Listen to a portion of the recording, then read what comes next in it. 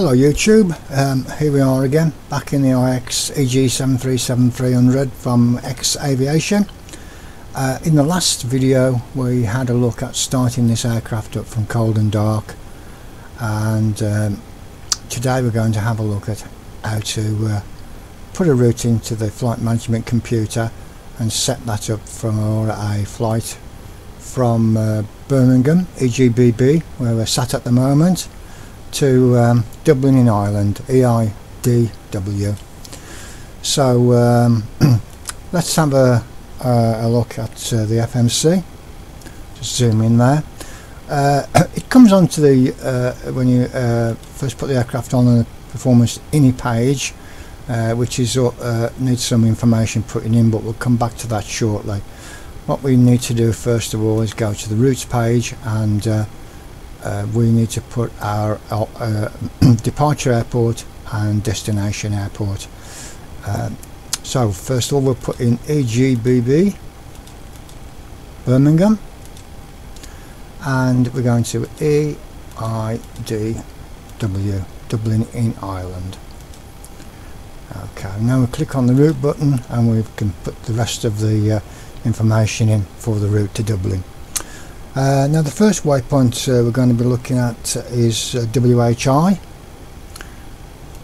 which is an NDB, and we're going to be put that into the right hand column at the first button, and that will give us a direct to WHI. Next we're going to be using an airway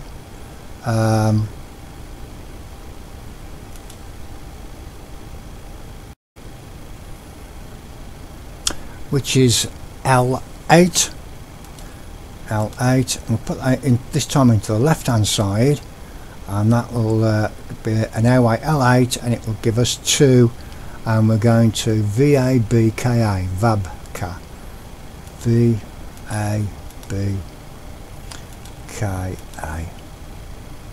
and we'll pop that into the right hand side. Okay, the next airway is Q4 into the left hand column, and that will take us to Wallasey, WAL, Wallasey Vore, which is near Liverpool. Okay, and then we're going UL10 left hand side, and that's going to take us to Penil, PENIL,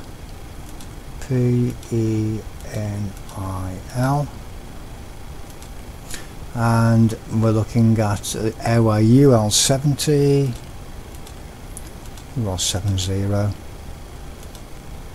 and that will take us to Bagso, BAGSO,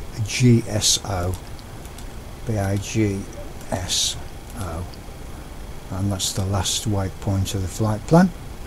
Okay, so if we look at the legs page now, we've got a whole bunch of waypoints in between those airways, and it will take us up to the Bagso. So the next thing we need to do is go to departure and arrivals page, and we'll put in the departure runway and SID. Now we're going to be taking off today from Birmingham. Let's have a look at the winds, 320 at 16 knots, runway 33. And if you remember, the first waypoint we were looking at was WHI, and we've got a WHI 4D in the SIDS list, so we'll choose that one. No transition, and if we just go back to the legs page now, it's put that departure SID into the FMC with the altitude restrictions that come with that SID.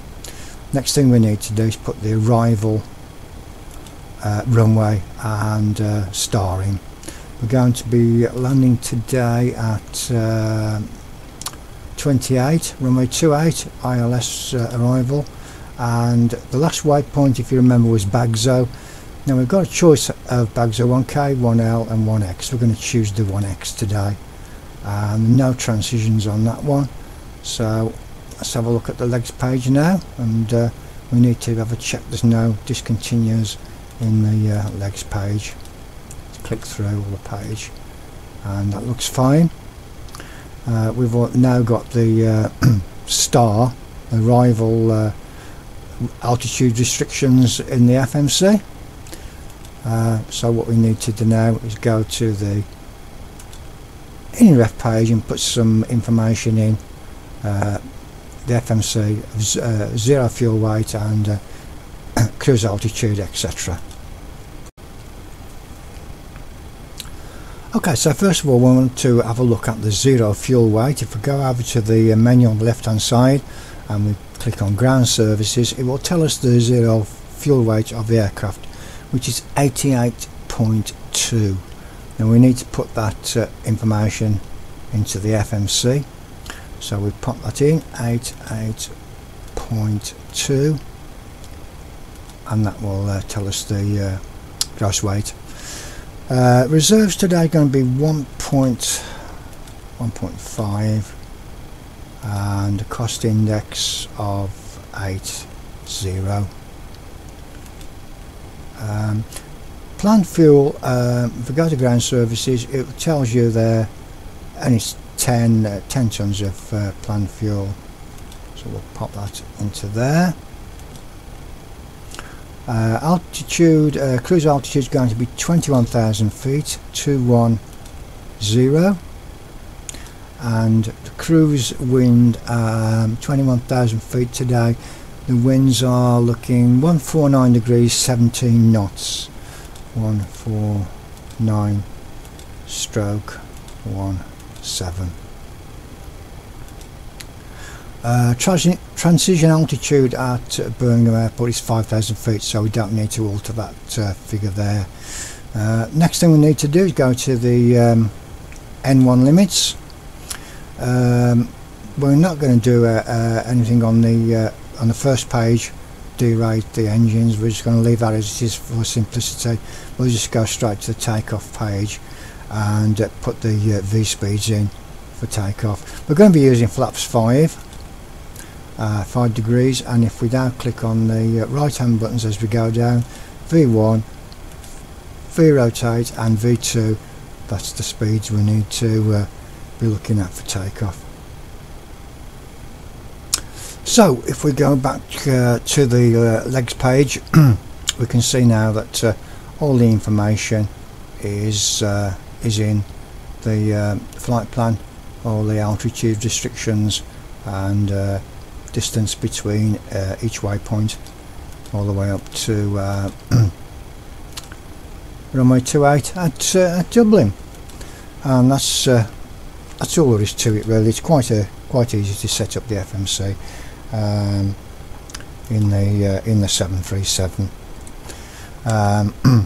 If we have a look at the primary flight display now, in fact if we go down to the switch to the map mode there, nice little feature. You can have a look at what you're altering in the corner there, say going up to the front of the panel.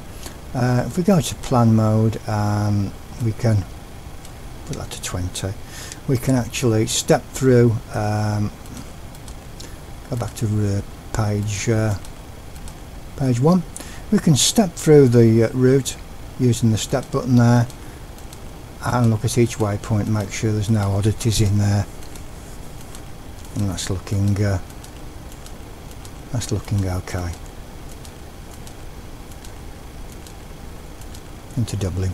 Okay, lovely. So we'll put that back to map, and I hope you've enjoyed this short video looking at the FMC in the EG737.